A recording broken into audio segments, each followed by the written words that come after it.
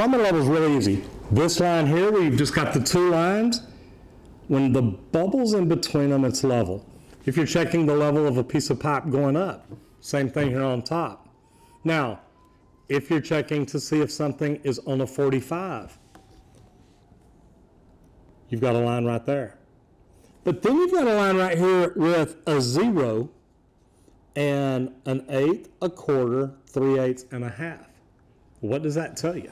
It tells you you've got an 1/8 of an inch per foot of fall, a 1/4 of an inch per foot of fall, 3/8 of an inch per foot of fall, and 1/2 inch.